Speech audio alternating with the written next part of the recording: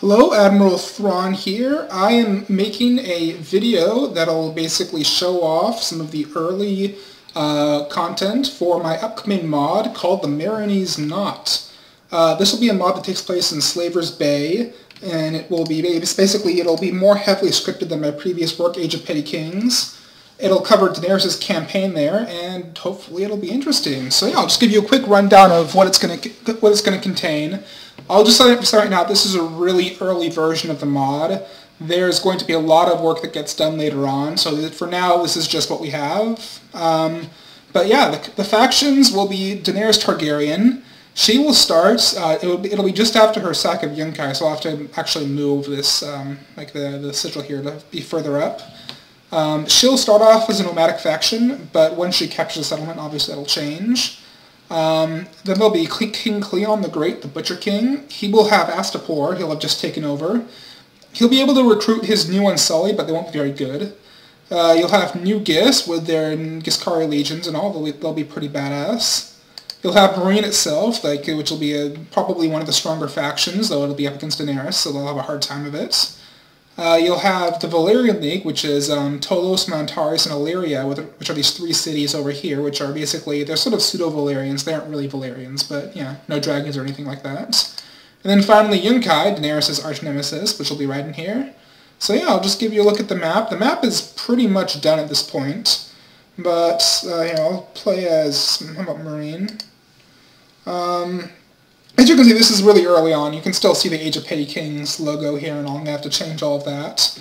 I am basing this, I'm using Age of Petty Kings as a base. However, I'm removing basically all the content, so it's just going to be it's basically going to, the only old content from the original game is going to be the the ability to have more factions and all. Right now I only have 5 factions, but I might expand that to more later on and want to have up to 30 if I really want to, so yeah. So anyway, a lot of people sort of, basically, yeah, if you're wondering if your content that you put into Age of Petty Kings is going to be in this, it's not, so don't worry about any of that. This is all me and people who have contributed work to, who have contacted specifically about this. Speaking of which, I'll be showing off some of the new units, or at least one of them, which looks really cool, thanks to Hannibal Ex Machina. You get to see that in a second. But yeah, so right now I've done most of the mapping and all that. We have Meereen up here in the corner, obviously. It's a huge city, but the strat models right now only show it as being really tiny, so I might make some new strat models. I have to figure out how to do that first, but if I can, then I might. Then there's Yunkai here. This is Daenerys. She right now looks like a Grey Iron General, but I'm gonna change that, like I said, early version. And then there's Astapor over here. You have Valyria down here, which is, kind of a mess. You don't want to go there. And you actually can't go there. I made Valyria inaccessible, so you can't just go colonize it, which seems kind of out of place for Valyria to be colonizable or whatever. So yeah, all of this is inaccessible, so don't bother trying. And then over here you have Tolos, Mantaris, and Illyria, which are basically these 3 trading cities here on the side of Slaver's Bay. They have good skirmishers and all that, but otherwise they're not terribly powerful. And yeah, that's what I have so far. One thing I'd like your input on is, oh, by the way, there's New Gis down here as well. They're going to be one of the more powerful factions in the game, and they'll have one of the best armies. So yeah, one thing I'd like to have some input on actually is this. In terms of the actual story, these are basically the only cities here. These are the only major settlements and whatnot. And I'd say it makes sense from a gameplay point of view to only have a couple of big settlements, because that way they're more valuable. And so it's instead of taking castle after castle after castle, it's basically just there's one key urban center you have to take. However, I might add a couple of towns out here in the hinterlands, and I was wondering, should I do that? Should I not do that? So I'd like your inputs on that. Sort of basically give at least some reason to go and try and control this hinterland over here and all that. But yeah, in terms of the planned mechanics and all that, Daenerys will start out with a big army of Unsullied and freed slaves right around here, and she'll basically be marching on probably Meereen. And the problem with her is that her Unsullied, basically, they can't get rebuilt. So they're super overpowered, but they also die really quickly, and so yeah, you don't want to basically waste them. So what she wants, so basically with Daenerys, it's going to start off with a huge army of Unsullied, but as time goes on, they'll slowly be replaced by her freemen, which are going to be trained into reasonably effective combat units. So basically by the end of it, by the late game, it'll be Daenerys with a huge army of freemen and maybe a couple of Unsullied left over. As for everybody else, they'll have basically much weaker armies.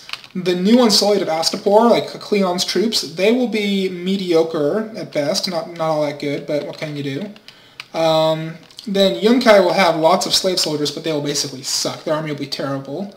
But however, if you're playing as Yunkai, you will be able to get some, you will be able to A, hire mercenaries, which may or may not betray you, and B, you'll be able to probably have a script where you basically get access to, like, say, some Carthian units and whatnot, because a lot of allies sent Yunkai troops during the war because the Yunkish army sucked. But yeah, apart from that, but one more thing, like these here, like the horns of whatever, I forget what it's called, but that's where Cleon lost the huge battle against Yunkai. But yeah, I'm still working on getting the coastline fixed to make the arrow thingies work and not be like looking really ugly there, as you can see. Yeah, Daenerys, she'll have a script for marriage in which she'll basically get like 6 or 7 different marriage offers. Like she'll get one from Dario, one from Jorah, one from Quentin, one from Hisdar, one from what's his face? One from Hyatt or the Zarzo and Doxos, the Carthian guy. One from Victoria, and basically each offer, like if you're playing as Daenerys, you can accept or reject it. If you accept, you get some really nice stuff from each of the various offers, with the exception of Jorah and Quentin, who give you nothing at all, because poor Jorah and poor Quentin, they're sort of friend zoned. But if Daenerys accepts an offer, or for that matter, if she rejects an offer, basically all the offers she doesn't accept, lots of bad stuff happens to her. So, like for example, if she refuses Victorian and all, the Ironborn will fight against her. If she refuses like Zaro, the Carthian will send troops against her. If she refuses, but basically, yeah, you get the idea. If she refuses Hisdar, then some bad events happen in Meereen. Stuff like that. So basically she has to sort of be careful about what sort of game she wants to play and then choose the marriage option based off of that. And yeah, that's just about everything. It's coming along rather nicely. I'll show you the Unsullied here. They look really cool. These here are thanks to Hannibal Ex Machina. Right now, it's basically, I've done most of this, but the units will be mostly made by Hannibal. I'll probably make some myself as well. The people who made Essos Total War, like specifically Corpse Corps, I believe, they put in some sweet work as well, in terms of like names and whatnot. And then the team for Europa Barbarorum is letting me use their Slinger models, which is pretty awesome of them too. So yeah, thanks to all of them. You should go rep them if you're on Total War Center or whatnot. And if you're not, then go on Total War Center and rep them. And yeah, so yeah, these here are the Unsullied. They're the only unit that I actually have in the game right now. I'm going to obviously have a whole lot more than this. But yeah, you can see like the spiked helmets and all. I'll probably make the spears a little bit longer. But yeah, this is Hannibal's work, so great job to him. And yeah, the banner is a work in progress, but yeah.